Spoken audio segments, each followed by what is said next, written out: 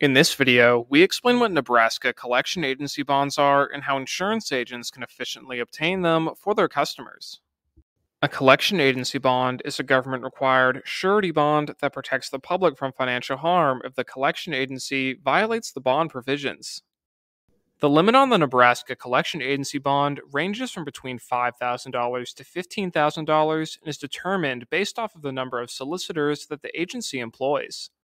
The bond is required for all collection agencies operating in the state and is regulated by the Nebraska Secretary of State.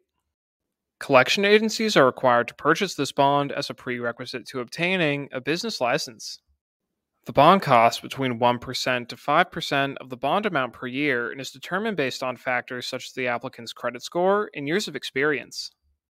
To avoid claims made against their bond, collection agencies must ensure that they do not engage in any acts of fraud, that they pay all funds owed to creditors, and that they don't engage in illegal collection practices.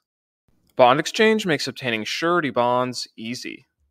Insurance agents need to simply log into their account and search our database to find their bond.